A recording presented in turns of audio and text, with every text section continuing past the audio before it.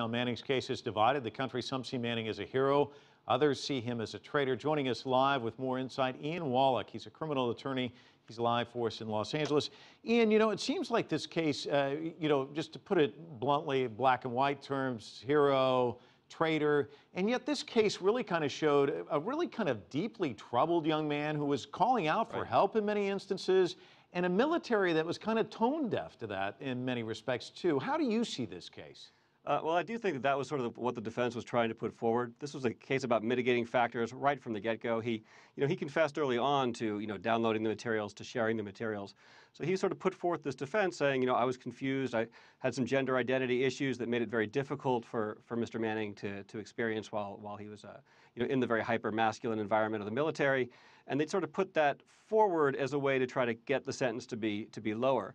I don't know if being confused like that in the military makes you a hero, nor do I really know yet if Bradley Manning is a hero.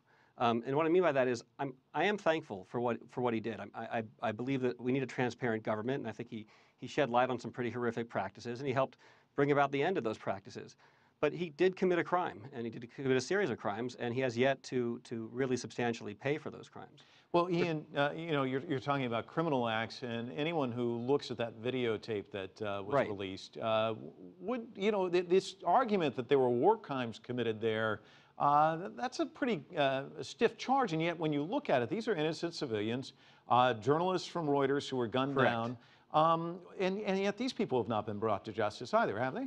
No, and that's incredibly unfair and frustrating. And our system of justice, both military and regular justice, is inherently unfair. And sometimes the wrong people get prosecuted, and sometimes people who should get prosecuted are not. And in this case, it does look like some pretty egregious misconduct took place. I mean, people were gunned down, civilians were gunned down, reporters were gunned down. They weren't posing a threat to anyone, and these individuals were not charged. But that's a separate inquiry. I mean, what Manning did was knowingly take information, gather a tremendous amount of information, 700,000 documents and records, dossiers on detainees, et cetera, and shared that and tried to make it public, and that's criminal. And it's also not certain whether he scoured that information to see if it, and it's hard to imagine that he did, to make sure that he protected those who were friendly to U.S. interests abroad. So I do think it's criminal conduct, and I do think that there has to be an answer for it. I am glad that it happened and what it helped to bring about. Ian, you're a criminal attorney, and yet for those watching in our international community, the military justice system is different than the type of environment you're in. In terms of an appeals process, what's likely to happen now? What are the next steps, and how likely is it that that will have any kind of outcome in his favor? Sure. There's a couple of things that are going to happen. Right now, he immediately gets to request for clemency, try to have the sentence itself reduced. And because he was given a sentence in excess of 1 year, there's an automatic appeal that's going to start. And there's always the possibility of a pardon later on down the line. I cannot see the appellate court, the appellate court, military appellate court, overturning this, especially when he admitted early on this isn't a case about factual innocence. It was a case about mitigation, and I don't believe we're going to see a sentence reduction. So the process, the machinery, I expect to go forward, but I really don't think there's going to be a change in the outcome. And the system itself, though, given the fact that we've kind of touched on the fact that these other people have not been brought to justice, how flawed is it? Is it likely that the military might take a look at itself and say, hey, maybe we need to look at things, or is it likely just to kind of stay the same way?